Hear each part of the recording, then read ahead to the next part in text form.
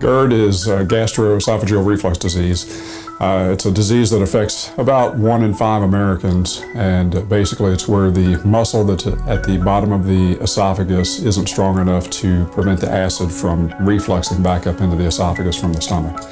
And that can lead to a number of complications, most severe of which would be an esophageal cancer. That's a long-term complication, of course. The LINX device is used in the procedure of magnetic sphincter augmentation.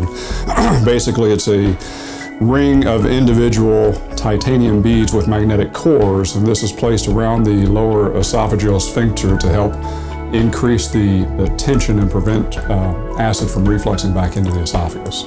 So this is basically what the device looks like. Stretches out in order to accommodate a swallow of food or to allow the individual to burp if needed. Previously, reflux disease was probably not adequately treated in most Americans because the options were limited.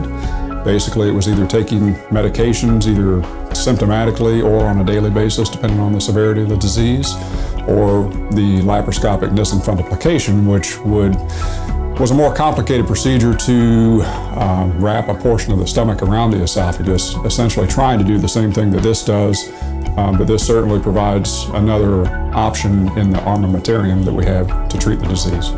So if patients have reflux or think they have reflux and want more information, they can certainly contact their family physicians for a referral, or they can contact us directly at Advanced Surgical Associates.